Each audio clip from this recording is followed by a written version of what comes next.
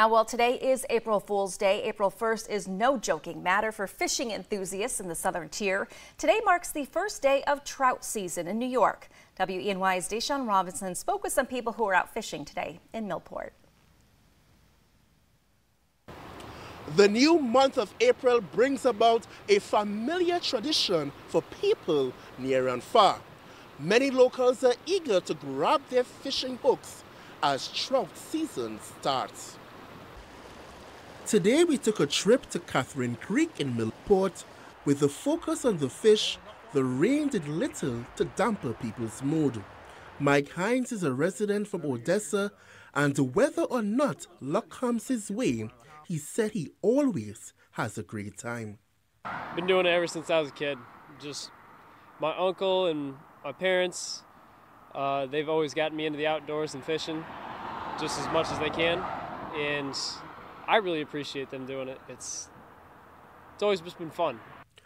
The streams in the southern tier are well known, and people came from far and wide to take advantage.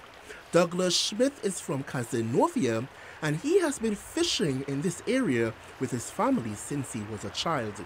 We caught him fishing with his uncle. I've caught 5 and lost 2. He's caught about 6 and lost a few, anywhere between 12 and 15 inches. Nothing that's been horribly big, but you know, nothing. Haven't kept anything yet. While Douglas and his uncle were lucky today, that luck didn't translate to everyone. Robert is from Savona, and he explains that climate change is adding some difficulty to the trout season. The season's getting warmer earlier, so the fish are spawning sooner and doing their run earlier. And us fishermen come out in April and find nothing. But for many anglers, fishing isn't just about the fish. Trout season typically runs through October 15th.